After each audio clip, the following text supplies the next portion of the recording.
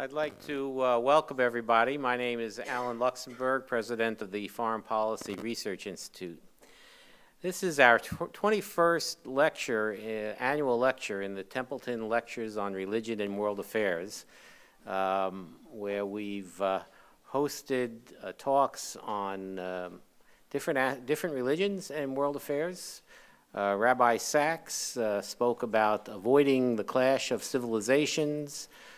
George Weigel, the biographer of Pope John Paul II, spoke about the Pope and the dynamics of world history. We've hosted many talks on Islam.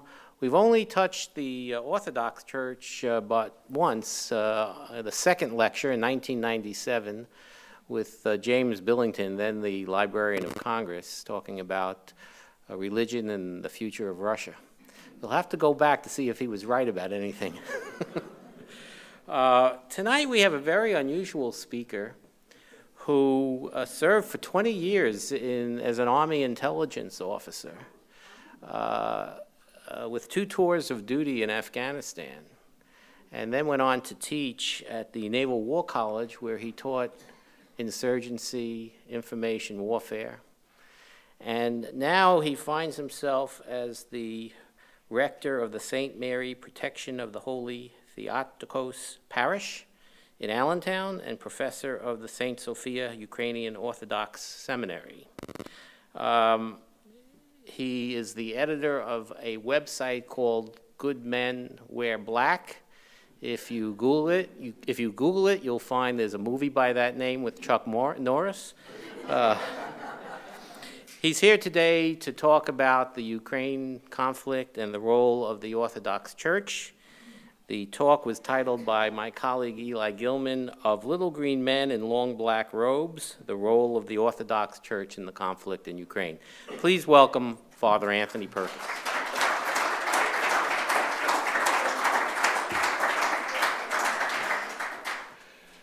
Yes. And I wasn't born Orthodox or Ukrainian. So if you want to know how that happened, you can ask that later. It's a great title, by the way. I really thank you for having me here. It's an honor to be present here. And it's really humbling. I know the list of people who have given this talk before, and it's a high point for me to be on that same list. I'll be like the asterisk on there. This was the unusual guest. It's also a blessing to be part of Mr. Templeton's ministry of spiritual growth through broad ecumenical understanding. And you know what? It's great to be speaking with an audience that appreciates the fact that the religious effect on anything is bound to be complicated. As you know, this isn't necessarily the case with every audience that you speak with. After 9/11, when I was working as a strategic military intelligence analyst, I was dismayed. You'd see these 2 extremes some analysts would fall into when it came to understanding and explaining the effect of Islam on the insurgencies in Afghanistan and Pakistan. At one extreme were those who assumed that religion was just a veneer for what was really going on. And at the other were those who thought that the insurgents had been brainwashed, or using the old terminology, had been hit with the hypodermic needle, the hypodermic effect. They had been brainwashed by the Quran and their religious teachers to behave in certain ways. As you know, the truth is more nuanced. Even though there are certainly agitators who use religious language, symbols, and stories to manipulate people in opportunistic ways, the fact that people can be manipulated by these things has to be taken into account. And let me tell you, as a full-time teacher and preacher of religion, I can tell you that it takes a whole lot more than a holy book and a bunch of lectures and sermons to reach people's hearts and change their behavior. Last year, you had a great lecture on religious violence. Now I encourage you to reflect back on that lecture and accept that the specific case of the effect of orthodoxy on the conflict of Ukraine is similarly important and complicated. So let me give you a little background about the little green men and what's going on. The Donbass is that eastern part of Ukraine that borders Russia, and it is a war zone. There is a ceasefire, but it is routinely ignored. On one side, there are about 40,000 Ukrainian separatists, plus about 3,000 Russian volunteers, and upwards of, depending on who you ask, 10,000 Russian forces of various type. On the other side, there are about 60,000 Ukrainian troops, to include this National Guard. It's a very interesting phenomenon, where they took the militias and they just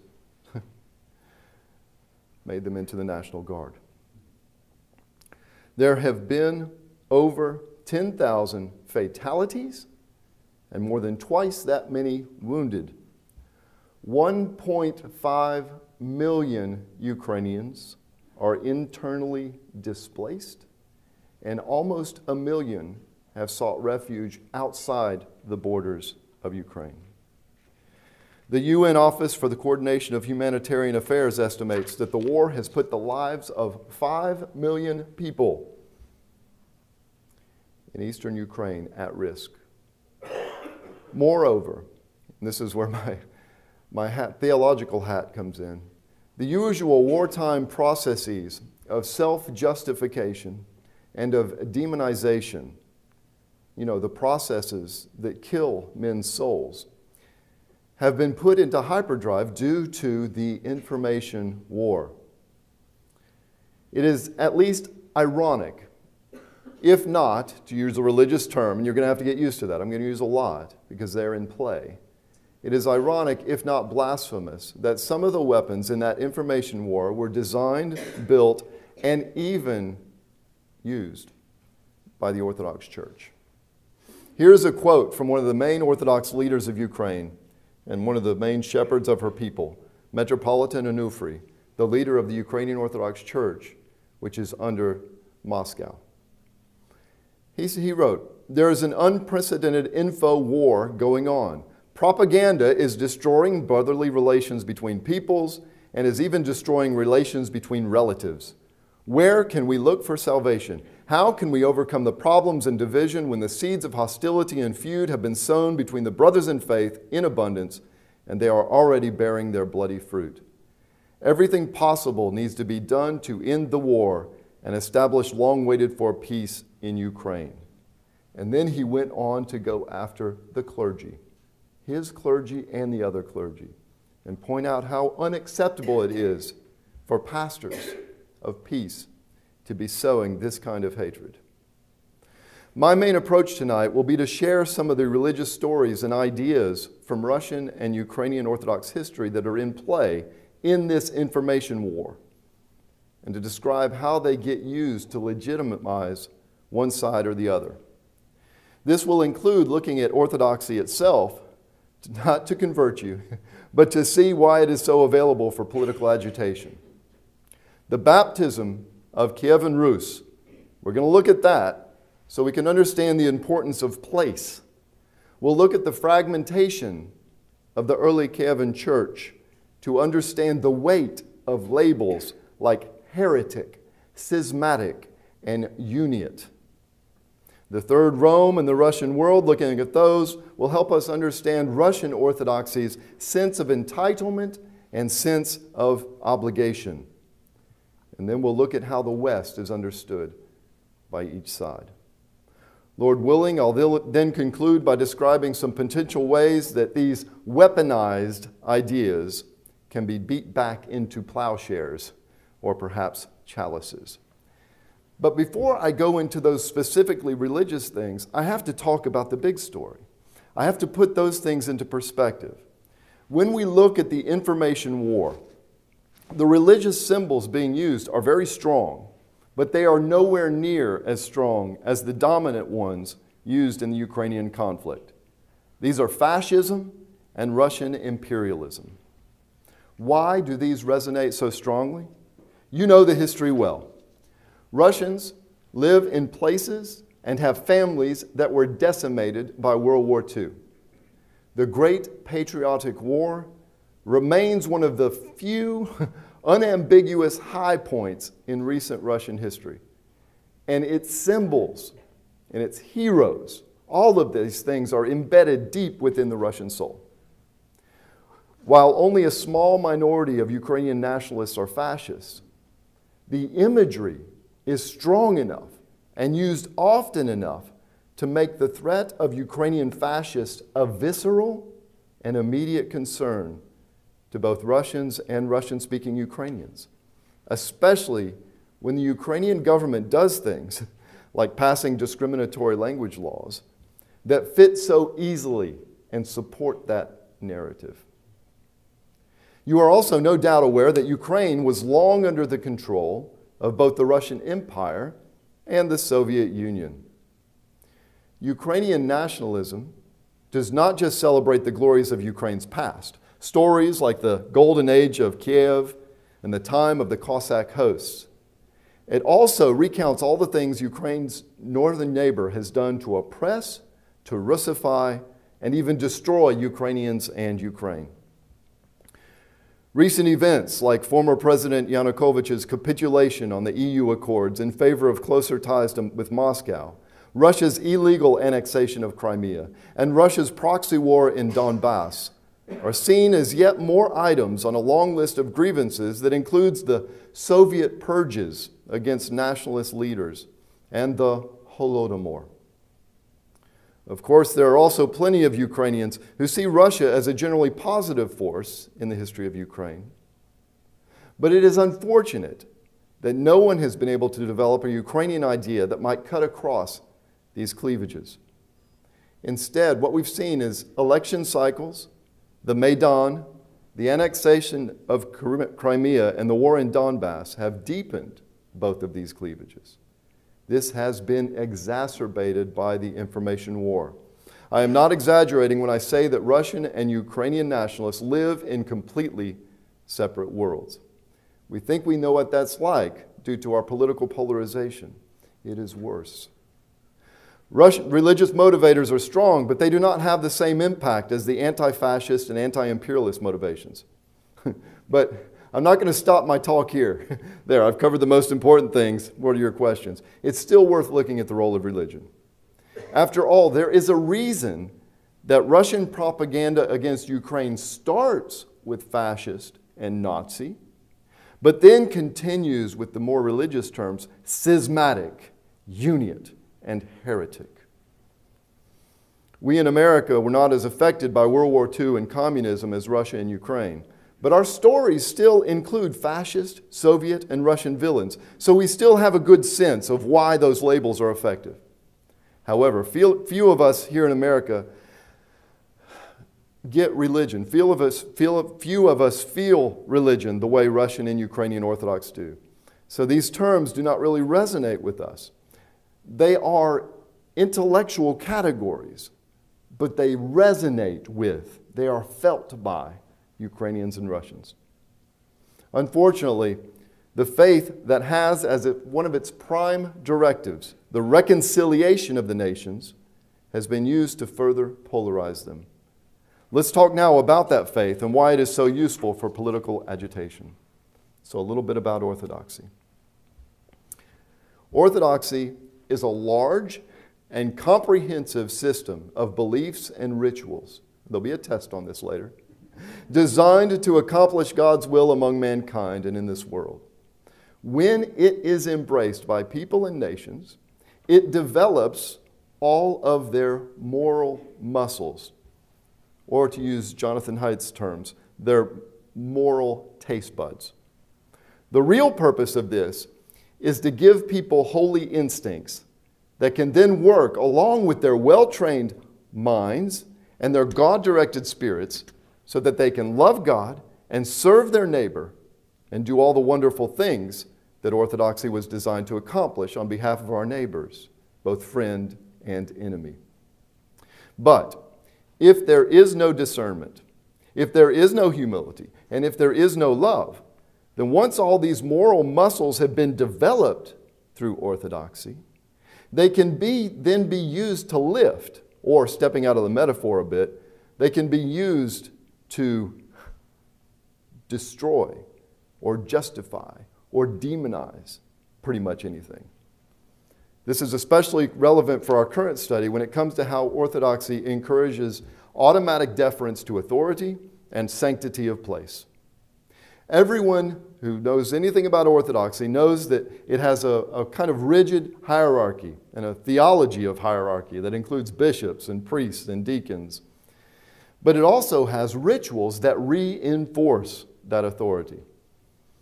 When a layperson greets a priest or a priest greets a bishop, what they do in traditional cultures is they'll ask for a blessing and they'll kiss their hand, right? It's something, it left our culture long ago. It's still there. This, along with the structure of the liturgy, the way our liturgy is set up, everything that the laity it's done in response to the priest or the deacon. There's also the homily.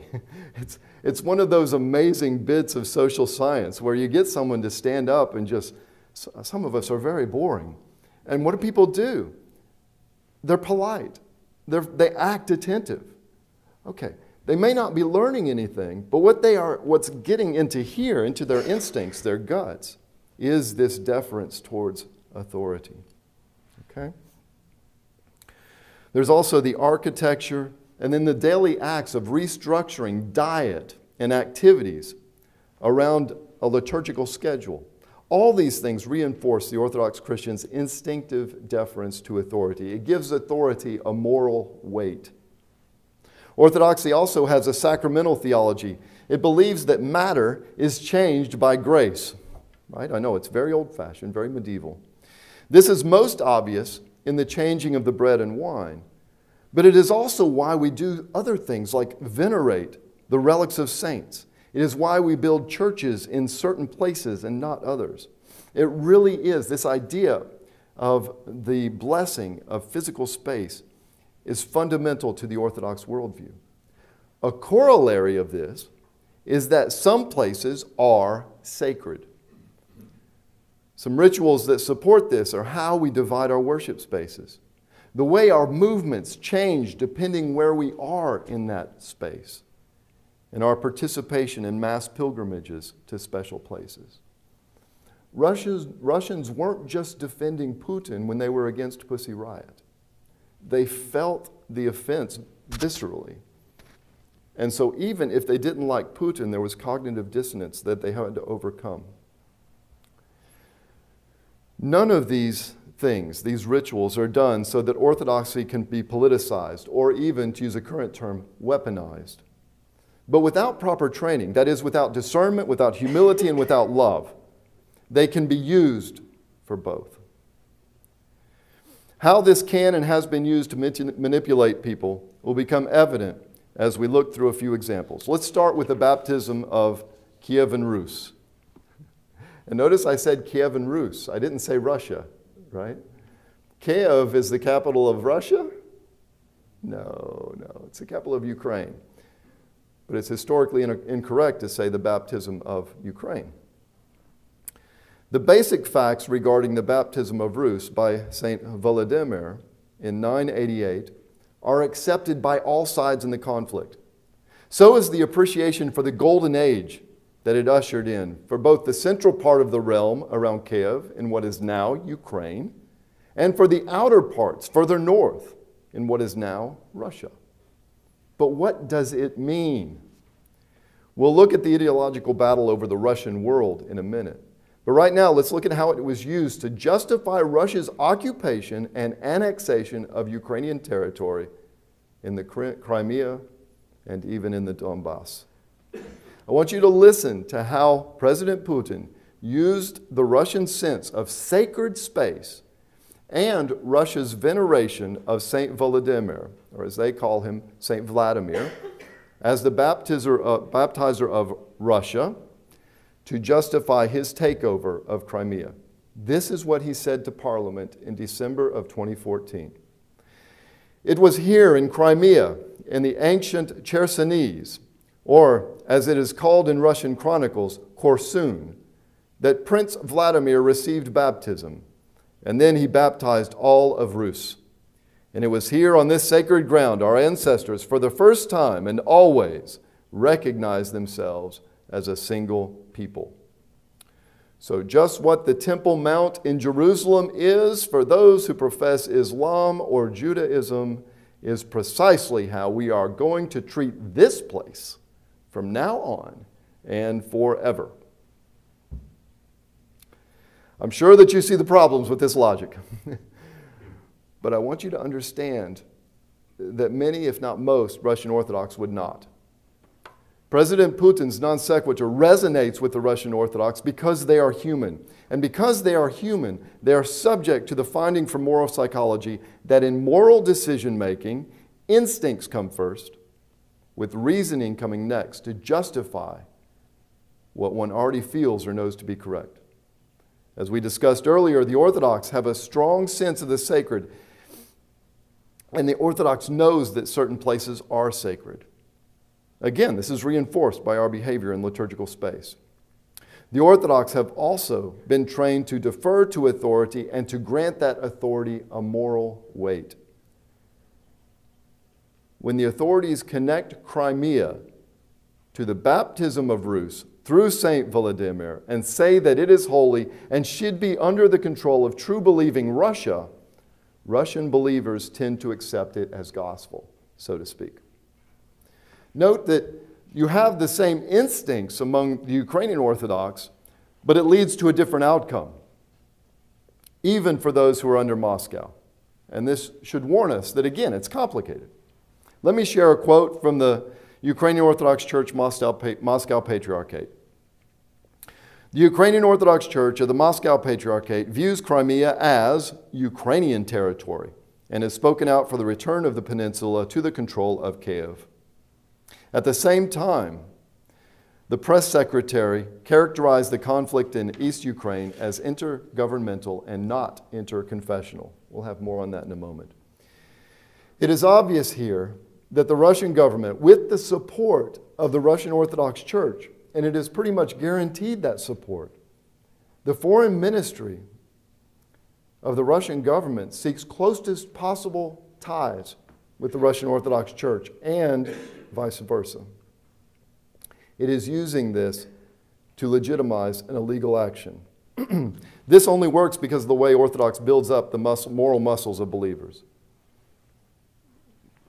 It's been in the same in Donbass.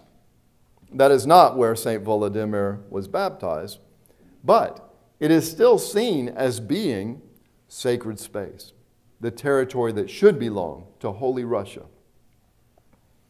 And therefore, it should be under the control of Moscow. Okay.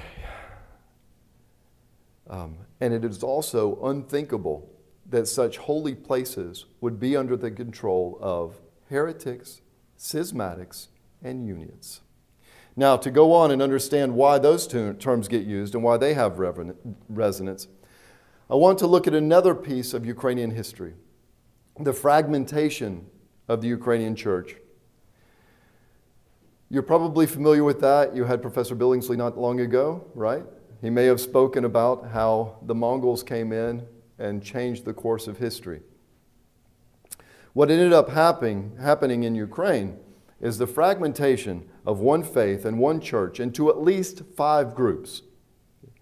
These are the Ukrainian Orthodox Church of the Kyiv Patriarchate, the Ukrainian Orthodox Church of the Moscow Patriarchate, the Ukrainian Catholic Church, which is Orthodox in theology and liturgy, and the Ukrainian Autocephalous Orthodox Church, and of course, the Russian Orthodox Church. They worship the same, they believe the same, they tell very similar stories about themselves. All see and celebrate Kiev and Rus as their genesis and considers themselves the true heirs of the Church of Kiev and Rus. But the Russians have had the power to make their narrative the dominant one both in Russia and, at least until recently, the main one taught in Ukrainian and Western schools and universities. If you studied Russia during the Cold War, that's exactly the story that you were told.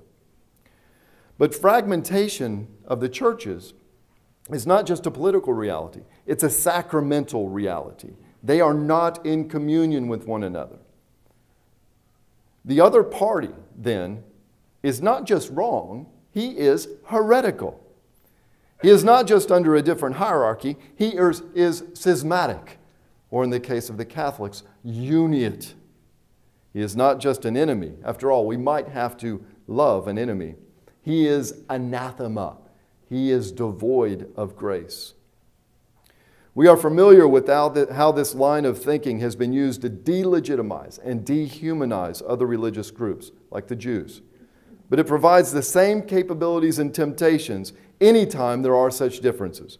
This is especially true when there's a war going on and when religious institutions decide to make themselves a department of the state, as in the case in Russia. This is why there are Western and Ukrainian commentators who compare factions in the Russian Orthodox Church to fundamentalist Islamist groups like the Taliban, and why Russian and pro-Russian commentators do the same to Ukrainian Orthodox and Catholics. Moreover, the comparisons do have some merit, if only at the extremes. To add to this, you have this idea of Russia that it has taken upon itself that it is the center of Christendom. The first Rome collapsed, the second Rome fell into heresy and collapsed, and then the third Rome is Moscow, Russia, and there will never be a fourth, right? They take advantage of this idea and what Patriarch Kirill has called the Russian world, the Ruski mir, right, to legitimize the imperialism of Russia over Ukraine and over Belarus. And when the Maidan was going on, and there was a lot of religious tension, one of the things that happened then and afterwards is the Russian Patriarch, Kirill, sent a demarche, sent several of them, but he sent demarches to the ecumenical patriarch, Bartholomew, in Constantinople, who is my patriarch, complaining about the way that schismatics and uniates were conducting a religious war in Ukraine and trying to disrupt canonical Russian Orthodoxy. And then we had the responses, and there were wonderful responses from the Ukrainian Catholic Church and from the Kyiv Patriarchate, explaining that no, that is not the case, that they are trying to be the pastors of all Ukraine, and they are not involved in the conflict, and it is not a religious war. Even the Ukrainian Orthodox Church under Moscow came out against this kind of imagery. Okay. So, one more idea, and that is the West. Their attitudes towards the West. Another way that Russia, using Russian Orthodoxy, demonizes the other is in its treatment of the West. Russian politicians, agitators, and clergy continually present the West as decadent and anti-Orthodox. They did and do their best to present the choice between part of the Russian world and being part of the West as the choice between a moral future of strong traditional marriages and respect for Christianity, and one where Christian belief will be attacked and traditional marriage will be destroyed and replaced. Of course, what's the big bugaboo? Gay marriage. In this Russian bizarro world, two of our most prized moral goals and achievements, we Westerners, human rights and democracy, are used pejoratively so often that they have become evidence of our corruption. You might think that our alliance with Russia, with the Soviet Union during the Great Patriotic War would undermine these attacks. However, formerly fascist Germany is our ally in the West, a connection that is made even more explicit when the Russian media claims that we have supported neo-Nazi groups in Ukraine. Moreover, they use that as just one piece of data, one more piece of evidence, in a long string of evidence of how we are conducting anti-Christian activities and wars throughout the world. The Ukrainian nationalists tend to see the West in more pragmatic terms. They recognize that it is the hope for rational government, a rational economy, and for the future. So let me conclude. How can we turn these swords into plowshares? Some think that the best way to solve this problem is to unite the Ukrainian Orthodox churches into one church, either under Moscow, by having the other groups come under the UOC-MP, or under the Ecumenical Patriarch. And this is what the Ukrainian government has consistently asked my patriarch to do. And that would involve having the Ecumenical Patriarch put the Kyiv Patriarchate or the autocephalist under its omophore. The idea that the newly united Ukrainian Orthodox Church would then be granted autocephaly, or full independence, from both Russia and Constantinople. And while I love this, I mean, a healthy autocephalist church would be good for Ukrainians and good for Ukraine. And it certainly deserves its own national church. But all of these paths, no matter how you draw it out, would be subject to Russian sabotage. We have already seen how the opportunism of senior Orthodox clergy can be used by Moscow to disrupt progress. And I'll just briefly mention 2 years ago, my bishops were involved with an effort to try to get 2 of the Orthodox groups to unite so it would be easier to have negotiations. And Russia continually meddled in those and sent demarches complaining. Please know that this would get much worse if the Russian Orthodox Church was threatened with the loss of half its parishes and believers. It would rather risk the slow demise of its own church than risk that. And here I'm speaking not as a priest, but as a student of Soviet and Russian intelligence. We should have no doubt that Moscow has dossiers containing either real or fabricating compromising materials, kompromat, on all the major players in Ukrainian Orthodoxy. Nor should we doubt that it would use it to protect its interests. So what's the answer? What can we do? I don't have to describe to you the nature of the problem of the information war. Thanks to our own news cycle, you know all about the troll farms, you know all about the manipulation of social media, and maybe you know even more than actually exists. It does get exaggerated. We know what we have to do here in order to minimize the damage. We also know the kinds of actions that are likely to make things worse. I'm sure that you've given this a lot of thought. This is central to us. And I look forward to hearing your ideas. All I can say is that the things we need to do to protect our culture and our institutions are the same sorts of things Ukraine should do. It's tempting to think of our openness as a weakness, and there is no doubt that it makes us vulnerable. But it is our commitment to freedom, not just freedom of religion, but of expression, mobilization, and entrepreneurship, not to mention our commitment to human rights and democracy, that make us strong and resilient. We have given in to the temptation of the easy fix of authoritarianism in the past, and it remains a temptation for us now. I think this is always counterproductive in the medium to long term, not just for us, but for Ukraine, who has given in to this temptation as well. Speaking more specifically to the weaponization of orthodoxy, as a pastor, I can say that the way forward is clear. Just as the answer for America is to double down on freedom, the answer for the Orthodox has to be to double down on the gospel. Loving our enemy begins with humility. We cannot love him unless we know him, and we cannot know him until we stop shouting and justifying ourselves and listen. This will bring an end to demonization and allow for real dialogue. This isn't a magic wand. There are serious differences between the parties. It doesn't create new land, but it will make finding a compromise possible. And at the very least, force politicians to find their own darn weapons. Because the quote from Metropolitan Nufri I shared at the beginning of my talk is right on the money. Clergy have no business using orthodoxy to divide God's children from one another. Let me leave you with this final reminder. We cannot fall into the trap of making invincible giants of President Putin, of Russia, or the Russian Orthodox Church.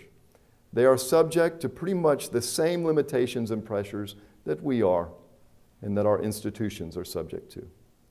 Even during the days of the old media, remember this, Moscow could not keep its efforts in Afghanistan from undermining its legitimacy at home. We have already seen similar mechanisms at work because of what it is doing in Ukraine, and the new media makes keeping secrets all but impossible. Moreover, generations of governmental lies have created a culture where, as Peter Pomerantsev recently put it, nothing is true and everything is possible. As a rule, Russians are very patient, but they are not stupid. They know that the government and its media machine cannot be trusted to tell the truth. Same for Ukrainians. Unfortunately, to the extent the church allows itself to be used as part of that media machine, it will not be trusted either. And that is the end of my prepared remarks.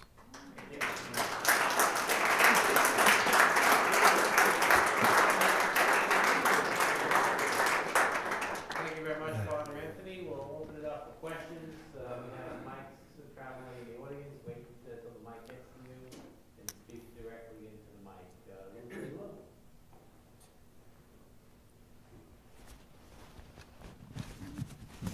Thank you.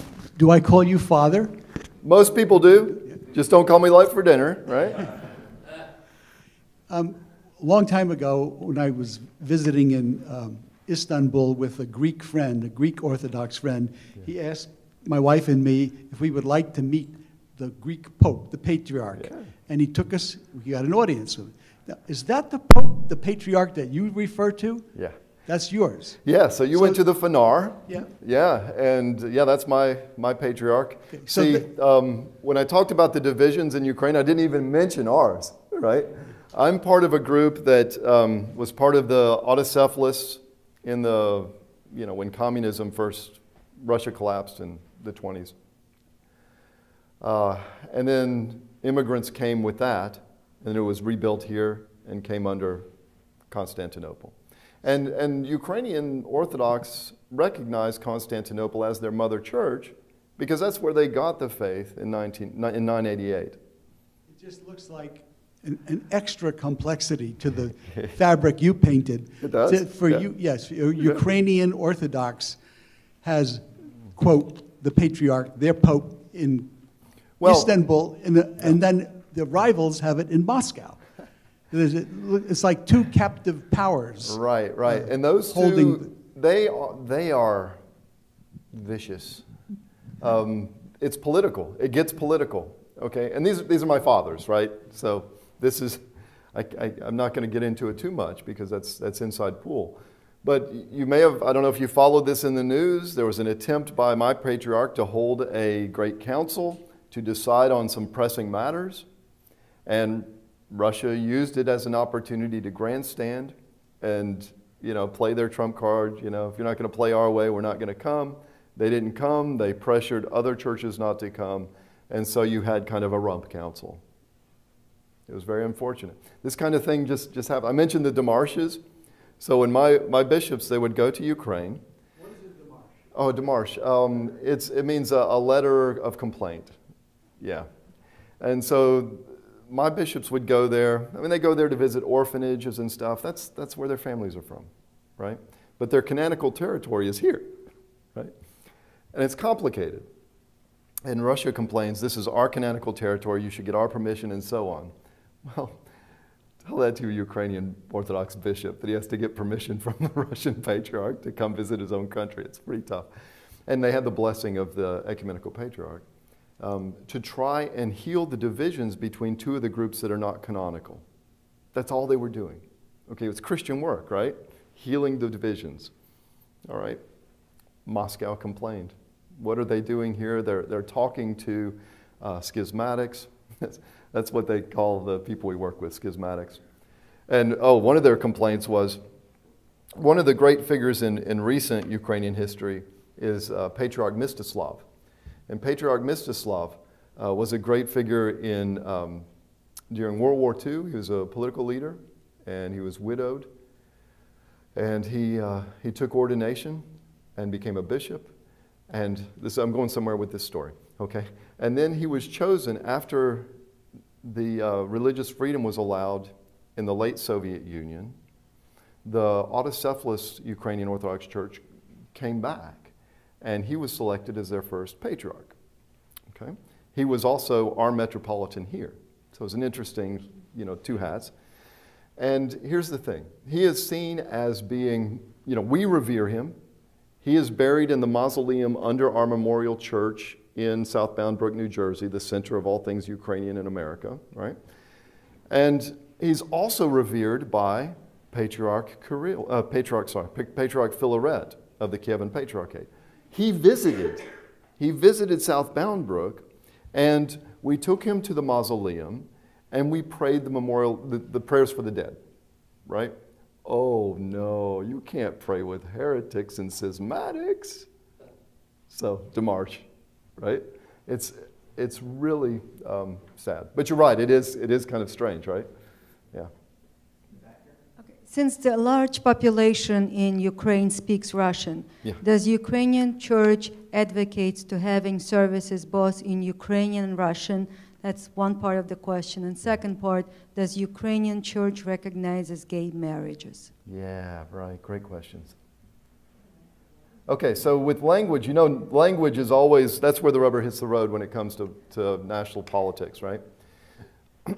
Russia doesn't even allow, the Russian church does not even allow Russian to be used in its own churches. No, it uses Slavonic, okay? So they preach in Russian, okay? But the service itself would be in Church Slavonic, using the Russian pronunciation. In Ukraine, this was one of the great innovations of the church that I'm part of. This idea that, maybe we should have the liturgy in a language people understand, right?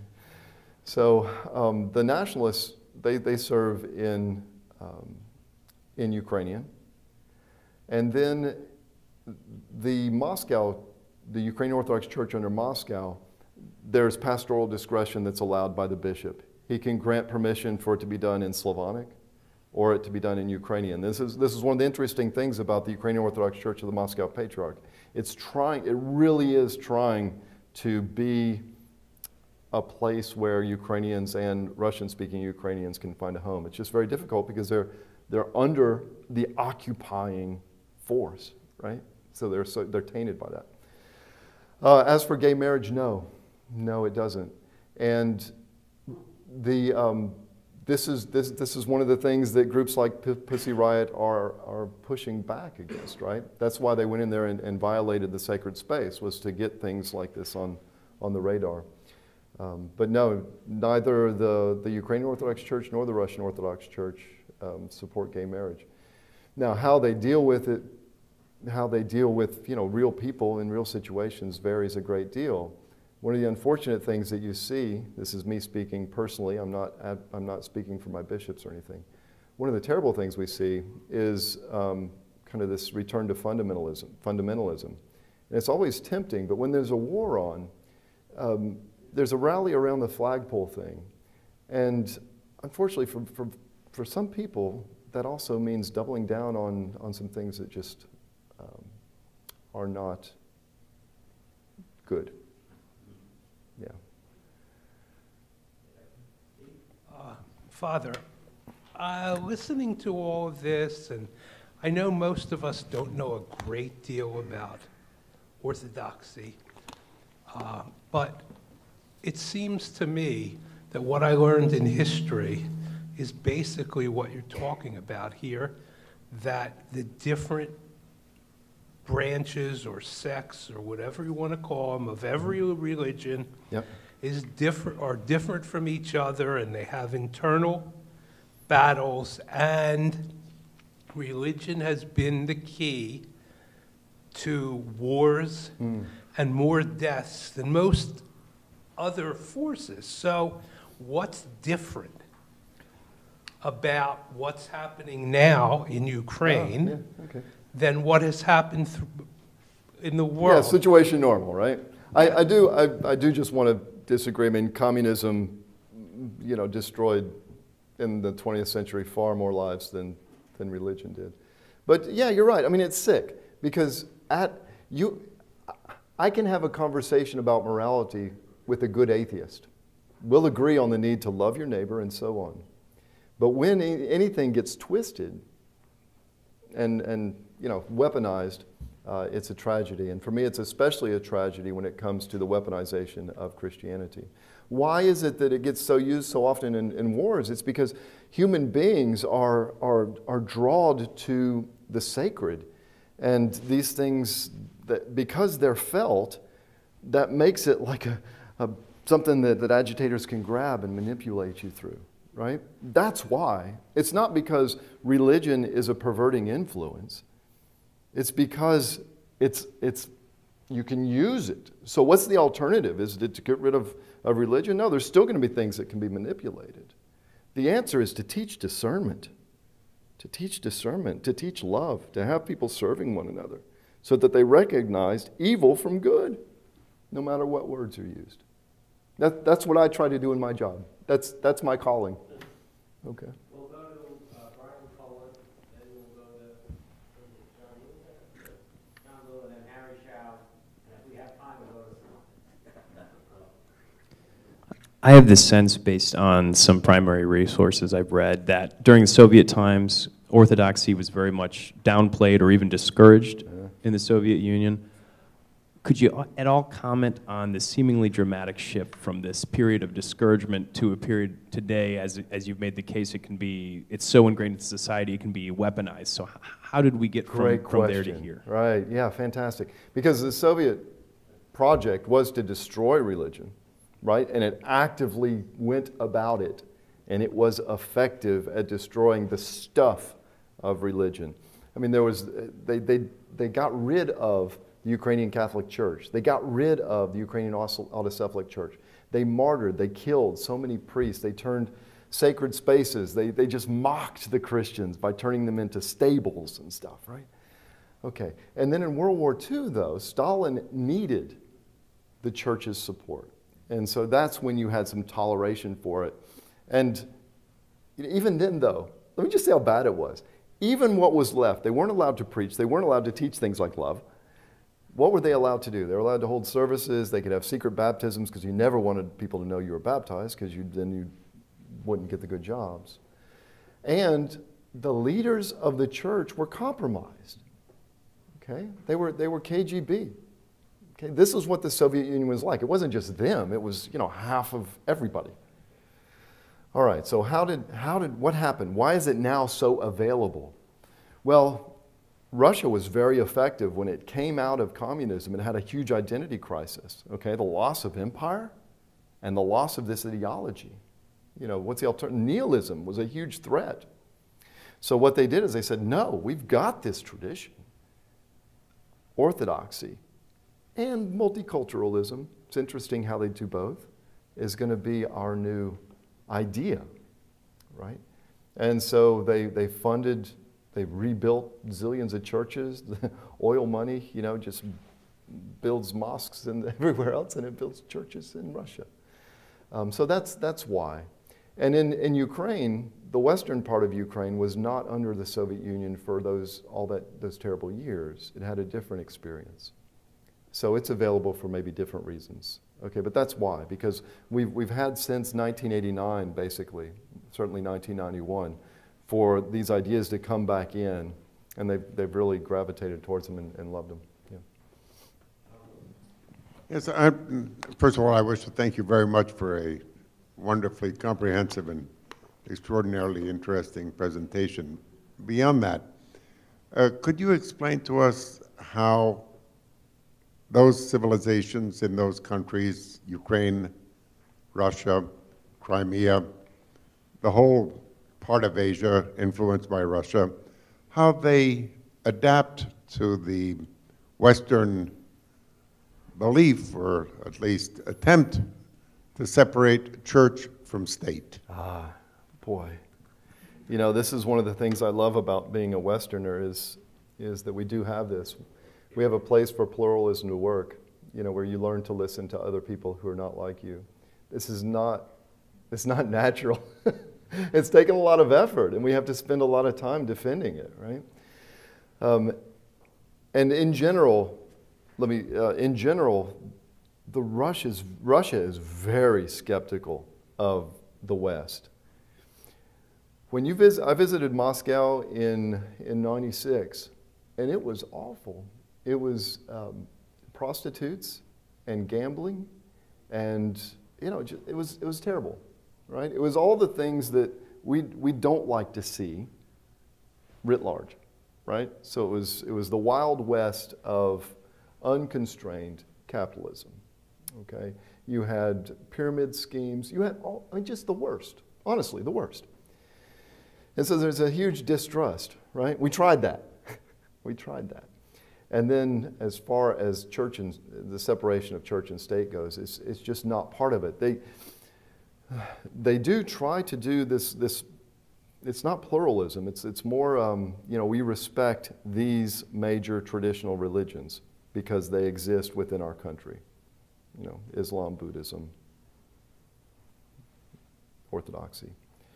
But it's not a secular space. That's not where they meet. In fact, the state sees itself as the protector and guarantor of each of those, right? So you're not allowed to offend someone's religious belief. As long as it's a legitimate religious belief, you can't offend it. Okay, that's different, okay? And it's not just a difference of degree, it's a difference of kind, because it comes from a different place, right? If we did that, it would still be on, I don't want us to do it, but it would still be on top of, a foundation of freedom. It's not the case there. Okay. Right. Father, I have a geography question. Oh no, I'm going to fail this. Yeah. A number of us have visited in New York City. I think it's 79th. Okay, boss. 79th and 5th Avenue, a Ukrainian house, a beautiful mansion full of art and similar things. Which of the 5 organizations does that mansion belong to? I have never been there. I'm from Georgia. I make it a rule not to go to New York City. I am 99% sure that is Ukrainian Catholic. Okay, the Ukrainian Catholics are very well organized, and they're strongly in support of their culture. Okay, that would be my guess. Yes, sir. Okay, we'll go to Bob Ferguson, and if we have time for another question, we'll go to David Rose. I'm a Lutheran, and we've just recently celebrated our 500th anniversary of the Reformation. And our bishop was talking about reconciliation after all those centuries with the Catholic Church. Yeah. And there's lots that's gone on between the Lutheran and the Catholic Church. Yeah. So I listened to what you were saying, and I almost see some parallels. Right. Ukrainian Orthodox, Russian Orthodox. So I have 2 questions. Am I right in seeing those parallels? And secondly, the real politic in me wants to ask the question about this little thing called the Civil War. What is it going to take to have that end? And what is the role of a church in doing that? Yeah, thanks.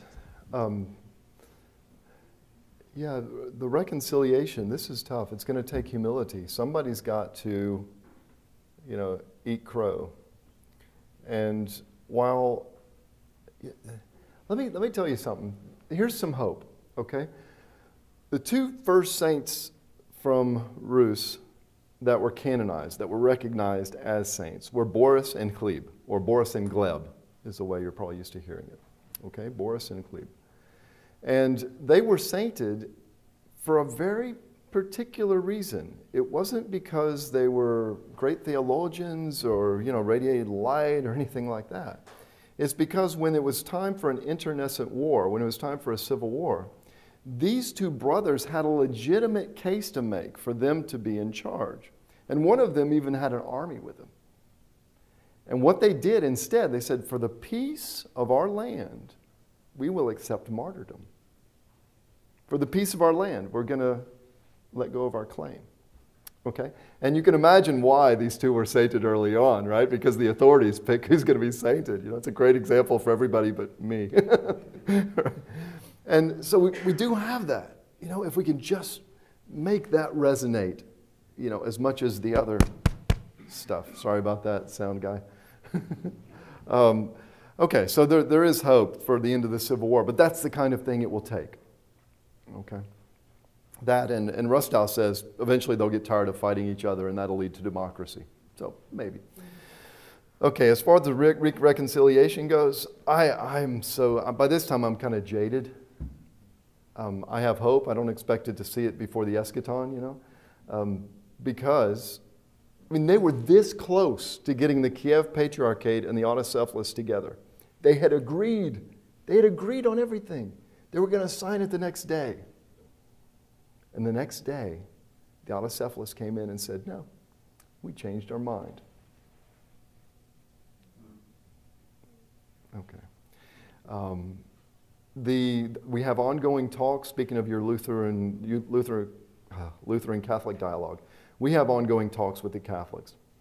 And the best ones are the ones, my favorites are the ones between the Ukrainian Orthodox and Ukrainian Catholics, because we worship the same, you know, we have the same theology, all of this. So it's like getting together with brothers who are, you know, on the other side of the Mason-Dixon line or something like that. Now, not then.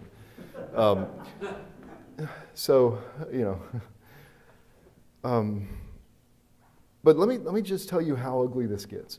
Okay, so at a Catholic Orthodox dialogue, universal world, right? The Russian Orthodox representative, their primary ambassador, Metropolitan Ilarion, a very learned man, okay, a composer, you know, a great man, comes in there and he attacks the Catholic Church, and specifically the Ukrainian Catholic Church. Why? Well, the usual accusations, oh, they're supporting fascists and so on. But also just because they are. He says their very presence is an offense. It's just a tool to undermine canonical orthodoxy. Y'all, these guys have been around for 400 plus years. They're not just anything. They are, right? And to treat them as if they were some kind of, you know, tactic to undermine the Orthodox is just, it's not just disingenuous, it's uncharitable, it's unchristian. That's me. And when this video gets out, I'm going to get a lot of heat for this. Okay, David, if you could ask a short question, we'll give it to you. There's the microphone.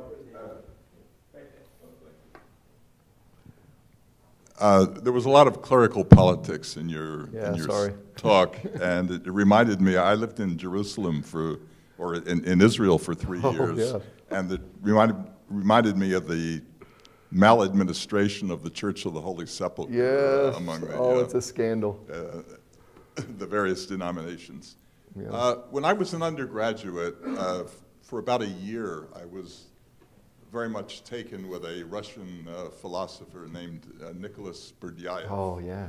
Who Good. I saw when the fall of the Soviet Union took place, his name came up, and there was some interest in him. Yeah. Now, I once had a very short but very sharp and interesting conversation with the Russian historian Richard Pipes, and asked him about Berdyaev, and he kind of dismissed him. He said, I remember the term he used to describe him was muddled, which there's something to be said for that. But Berdyaev did have, what he gave to me was this vision of orthodoxy as a universalist faith, yeah. With great potential to transform people. One of his books is called The Russian Idea. Right. Yep. He identifies very much Russian nationalism with orthodoxy in that book. And anyway, I was quite taken with him for that period. The question is simply, are these ideas, these universalist ideas, I mean, he made reference, for instance, to Dostoevsky. Now, we know Dostoevsky had a dark side, his Jew hatred, among other things. Yeah. But he did have a vision of a powerful salvationist culture. Yeah. And it's there. Is this it's something that is at all active in these Okay, so I focused difficult on the politics and stuff, but please know this. I mean, clergy, Patriarch Kirill, all these guys, that's what they're really about. They get pulled into this other stuff. Like, I'm willing to say that Patriarch Kirill's Russian world, Ruski Mir, that he, let's just be generous, he meant no harm. But then Putin takes it and uses it, weaponizes it, right? You know, and once it's out there, it can be used by anybody. But there are some ideas that can't be manipulated so easily, and those are the ones that we should really focus on. Charity, humility, love, sacrificial service. Yeah, and it's there. It really is. Yep. Thank you very much. That was great.